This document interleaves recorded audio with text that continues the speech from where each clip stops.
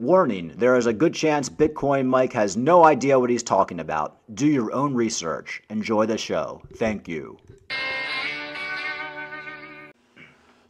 Hey folks, let's take a quick look at the markets. Bitcoin was pretty much hanging out at about 19,000 when I last checked. Seeing a little bit more bullishness in some altcoins, but that's only because the stock market is pumping. Stock market's up by 500 points today. So not too much going on with crypto. I mean, crypto just wants to hang out, or Bitcoin just wants to hang out at 19,000 right now. I mean, I feel like we've been here for like the last 8 months. It's kind of crazy. But was watching this interview, everybody's asking, is it a good time to buy Bitcoin? Should you be buying Bitcoin? Should you be buying crypto? What should I do? And really like I've been saying for the last couple months, if you have no crypto, absolutely, the last 6 months you should be buying the dips. If you already have a ton of crypto, just wait for a really big dip. Of course, for me, I'm looking to get Cardano at 25 cents because I've been buying it between 60 cents and 40 cents, and my next level is 25. If Bitcoin goes down to 10,000, I'll be buying it, but I'm not going to buy any right now at 19,000. But if you don't have any Bitcoin, well, this is not a bad time to be stocking up, because if you're waiting for lower prices and you have nothing, there's a good chance we might not get there. Everybody right now is waiting for a $12,000 Bitcoin. Everybody's waiting for a 25-cent Cardano. Everybody's waiting for an $800 Ethereum. Will we get those prices? I don't know, maybe, but there's no guarantee. And that's kind of what Arthur Hayes was saying. He was on Banter today. Occasionally, Banter gets some good guests, and he was asked that question: is now a good time to be buying Bitcoin? At the current short-term rate, would you be buying? Would you start buying Bitcoin now? And I think what I'm alluding to is, do you think that there is long-term value in Bitcoin, and do you think that we're close enough to the bottom to actually be buying it? So I think I already own Bitcoin. I already own Bitcoin, and now it's like, do I want more? And I would say I'm going to wait because I'm going to trade it a bit. I think there's going to be an event, and the Fed's going to tell us when, okay, the dollar liquidity situation is going to reverse, and then it'll make a lot of sense. Now, does that mean that Bitcoin hasn't pre-traded then, and maybe it's 25,000 and it's not 20,000? Maybe, but I'm okay. I'm already invested, so I don't care. Like, okay, I missed out on a bit of upside. Whatever. I'm still participating anyways in my portfolio. If you don't have Bitcoin, and sort of these non-US dollar liquidity arguments resonate with you about worrying about whether or not you're going to have access to your wealth, or the ways in which you're going to be able to safeguard your wealth against inflation or financial repression are going to be heavily constricted in the very near future, then the time was yesterday. Just buy something. Get in as soon as possible. The price doesn't matter. It doesn't matter what the price is, because when you need it, you won't be able to buy it. And so then it's irrelevant what the price is. And so I think that's sort of the situation where people should, take a look at where they are. How do you separate huge conviction in this space? Okay, so basically, that's what the smart money is basically saying. That's what everybody's saying. If you don't have any crypto, yeah, great time to buy. If you do have crypto, wait for a giant dump. And that's what I'm doing. And we're just not getting that giant dump. Every day I wake up and I say, am I able to get my Cardano for 25 cents? And it never happens. It always pumps. It always hits 43 cents and goes back up to 45 cents or 35 cents, 34 cents. I wish we were at 45 cents, but we were at 45 cents a couple weeks ago. So yeah, I mean, we're just not getting there. But I've been buying all the way down, folks, and that's what you do in these bear markets. Found this article, Cardano, Uniswap, other altcoins, record large short positions. So basically, we know what happens when everybody takes out short positions on all these cryptos, right? Well, eventually there's a short squeeze and we get a giant pump. Not saying that's going to happen or anytime soon, but a lot more people are shorting the markets. The shorts are building up, and I would say a short squeeze is inevitable at some point. So remember, folks, nothing goes down forever. No matter what you think, even a dead project doesn't go down forever. So we've been down for a long time. Bitcoin, a lot of these altcoins are due for a short squeeze or a pump. We might not get it until after we have that capitulation candle, that capitulation sell-off where Bitcoin goes down to 12, 15,000. But at some point in the next few months, we're going to get some bullishness in crypto. I mean, it doesn't go down forever. So remember that. Okay, Here's an interesting story. Bitcoin's volatility falls below NASDAQ and S&P 500 for the first time since 2020. So basically at this point, the stock market is more volatile than crypto and Bitcoin, which is really interesting. And it makes sense. And that's kind of how crypto gets, it's one way crypto can get people out of the market. Now, price dipping gets people out of the market. The bear markets get people out, scares out the retail money, and just boredom. You know, Bitcoin at 19,000, Bitcoin's been at 19,000 for a while, what, 6 months? Ever since we had that big Terra Luna dump, we went down. I had so many people texting me all the time about crypto, even at 19,000. Oh, should I buy now? It's great. Oh, this is going to be great. Those people don't text me anymore. They haven't texted me in months. The dumb money, and I hate to say it, and dumb money doesn't mean you're dumb. Dumb money just means you don't have a grasp on the market. Look, you have to live through these Bitcoin cycles to be smart money. You know, when I got into crypto in 2017, 2018, I was dumb money. I didn't know what I was doing. I learned a lot since then. I too got out of the market somewhat during these bear markets. I tried to trade out of it. I would go from Litecoin to Cardano, then back to Litecoin, then to Bitcoin, and Polymath. Like I was all over the place. I couldn't figure out. I was losing money. Like I chased pumps. Like you know, Polymatic's pumping. Let me get out of my Cardano. I'll go into Polymatic. Then as soon as I get in there, Cardano starts pumping. I lost thousands of dollars doing that. Thousands.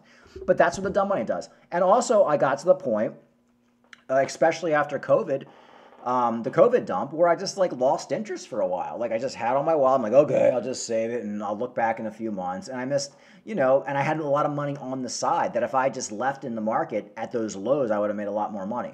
So dumb money doesn't mean you're dumb, although it can mean you're dumb because there are a lot of people in my life who I would consider to be dumb money and dumb. But you know, dumb money doesn't mean you're dumb. It just means you're new to the markets and you have to live through one of these cycles to get it.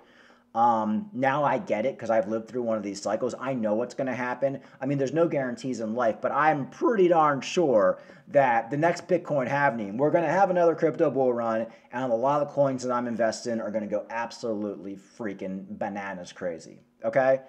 Because that's just what's happened in crypto over the last 13 years, and that's just the way it goes. Also, looking at the way the markets are right now with the recession, with the way the Fed is raising interest rates, it just all makes sense. Everything is going to line up perfectly to 2024. Stock market's coming out, the Fed pivots, and we're coming into that Bitcoin halving, and we're going to rip so freaking hard. I'm actually very, very bullish. I think this crypto bull run coming up may be one of the biggest bull markets in crypto, like we've seen in years, because so many people are out of the markets. So they're out of traditional markets, they're getting out of real estate markets, they're getting out of gold, they're getting out of silver, and they're getting out of crypto. People are just taking their money out because they're scared. Well, what are all those people going to do when the markets turn around? They're going to just fly right back in. And I see really interesting things happening. I'm just so excited for it. I mean, like, I'm almost kind of like the point now where it's like I'm getting a little impatient because like I know it's another year or whatever, but it keeps me up at night. I think about it. I just can't sleep thinking like how crazy it's going to be when the money starts flowing back in. Here's from Elon Musk. He thinks the global recession may last until near 2024, near the Bitcoin halving. This is what I've been saying, folks. And I think you watched my YouTube channel. I was talking about this for the last 3 months. So it's always nice when I say something and then Elon Musk says it a few months later. It makes me feel smart, even though I'm not that smart. I'm just a regular dude. But this global recession will most likely last most of 2023. Eventually, the Fed's going to pivot, maybe in 3 to 6 months. People will start putting back money into the markets. The Fed will pivot, then the Fed will pivot again, and then eventually everybody's flowing back into the markets. We're near the Bitcoin halving of 2024, or it might actually be the end of 2023. They keep changing the timeline, and crypto's going to go crazy. Stocks are going to go crazy. Gold is even going to go crazy. So this is so exciting. This is so exciting to me. Like, and I love, we have, like I said, Elon Musk. He's saying the same thing, folks. He probably has double my IQ. If my IQ is 110, his is like what, 200? So I'm just a regular guy. So that's what the smart money is doing. I always say, if you're not that smart, if you're just a regular guy like me and everybody else, follow what the smart people are doing. And that's how you make it, folks. That's how you make it. So we probably have another year of this shit. And when we get that capitulation in Bitcoin and crypto, where like you just see a flash crash, Bitcoin 18,000. Oh my God, we're down to 15,000. Oh my God, the altcoins are dropping 30, 40% in a day. What the hell? It's all over. You know how many people sell during those flash crashes? And this is how it works in a flash crash. Cardano's at 35 cents. It's down to 26 cents. Everybody in Cardano gets out. Oh my God, it's over. It's gone to zero. The minute you hit the sell button, 5 minutes later, it's back up to 50 cents. Been there, done that. Been there, done that. And that's what the dumb money does. Then they have to buy back in at 50 cents. Then all the dumb money's been flushed out of Bitcoin, Cardano, and your favorite altcoin. Once all that dumb money is completely flushed out, a new group comes in and we go up. But a lot of the thing that raises the price on these cryptos is just people who have sold and they have to like chase it back in. And it's the worst feeling. I've been there, and I'm never going to let myself get to that point again, because it just sucks. Yeah, folks, don't sell during a flash crash. If you want to get a Cardano right now in Bitcoin and never look at this again, that's great. Go do it. But please don't sell during a flash crash, because that's the worst thing you can do. Okay. Found this article, and it's kind of funny. Like, well, it's talking about Litecoin, and nobody talks about Litecoin anymore. I think I might be the only YouTuber who talks about Litecoin. And people just don't understand that all of the big funds hold Litecoin. And the reason a lot of people don't talk about Litecoin is, of course, the last bull market. Well, let's go back to the 2017 bull market. Litecoin killed it. It basically pulled a Cardano. It went up like 20, 30x. It did great. But the bull market of last, which was what, 2019, Litecoin basically, I think, went from like $40 to like $350, or it was like $30 or $350. So it was like 30, and this was like a 5, 8. It was like an 8 or 9x or something like that. And all the degenerates, that's not good enough. And there's not a lot of hype behind it. But you have to remember, it's a safe bet.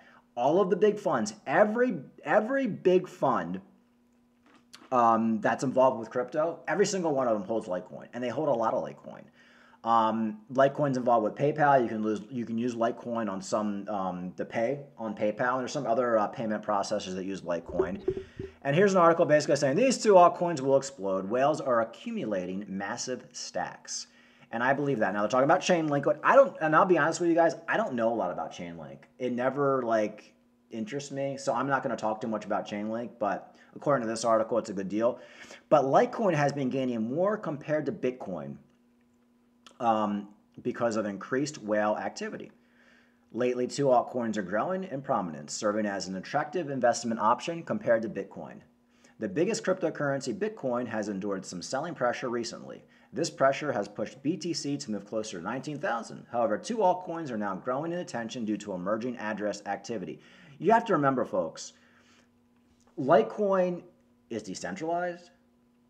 Charlie Lee was behind it, but he pretty much sold. If Charlie Lee dropped dead tomorrow, I don't even think it would affect the Litecoin. It's a decentralized project. It's basically just like Bitcoin. It's a carbon copy of Bitcoin, but he tweaked it to make it faster. It's been around for over 10 years. It's not going to go to zero. I'm not going to try to shill Litecoin too much, but because I held a lot of Litecoin. I held too much Litecoin last bull market, and it kind of screwed up some of my ROI. I wish I had more in Cardano and more in some other projects. But if you're looking for a safe bet, I think Litecoin is it. You really just can't go wrong. They have the Mimblewimble coming out. All the funds hold it, and I think next bull market we're going to see a $500 to $600 Litecoin. So you'll be able to 10, 15x or something like that. Not too shabby for a coin that's not going to go to zero, and it's not a shilling sleazy coin. Your big YouTubers like Crypto Banter, Carl the Moon, BitBoy Crypto, all the guys I say to keep away from, they're not shilling it because they're not getting paid. And it's such the market cap's so big on Litecoin, they just can't pump it. They just can't. It's not a new shining object. All the scammer YouTubers, they only basically talk about the new shiny object. And Litecoin is old. Litecoin's an old man now, like me. So it's lost some of its luster. Litecoin is like a woman, who's came like Pamela Anderson. You know, Litecoin was like the Baywatch Pamela Anderson, what, 10 years ago, and then 10 years after, Pamela Anderson's like 40. She's still beautiful. She's still doing TV shows. She still looks great in a bathing suit. She's probably even more beautiful to a lot of people, but she's not that shiny object anymore. Man, I'm showing my age talking about Pamela Anderson, and I know she's like an old lady now, but I'm just saying, man, back in the day, Baywatch, that was just awesome. Those were the good old days. Anyway, folks, that's pretty much what's going on. You know, it's kind of a boring day, I'll be honest with you. There hasn't been much. It's boring. Boredom is going to flush a lot of people out of the market. We need another flush. You know, a lot of what I talk about is sentiment, the feeling. Do I feel that depression? Do I feel depressed? Do I look around and I just see, oh, everybody's miserable? We're getting close, but we need to get to a suicidal level in these markets. And I think a Cardano at 25 cents, a Bitcoin under 17,000, even like 12,000. It's like, if Bitcoin were to hit $12,000, every article would say Bitcoin's going to zero. Just like what happened during COVID. Every article, oh, Bitcoin's done, it's going to zero, Cardano's going to zero, crypto's over, crypto's a scam. I'm not seeing those articles just yet. I'm seeing some, but I'm not seeing enough. So we'll get there.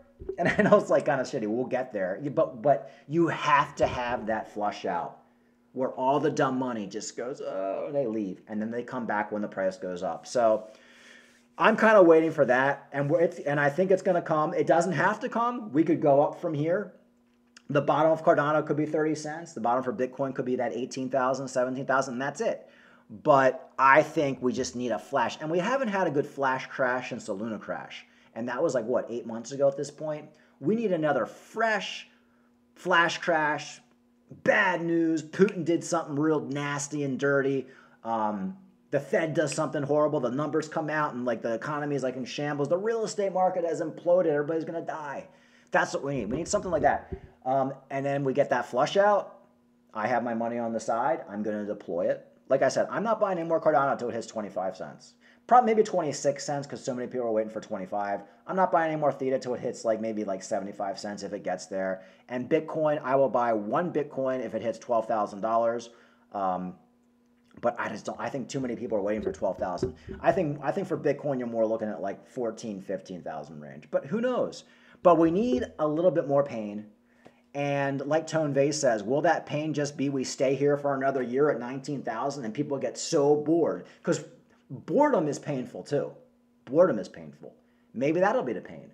But I'd rather just see a flush out next week or next month. Oh my God, it's over.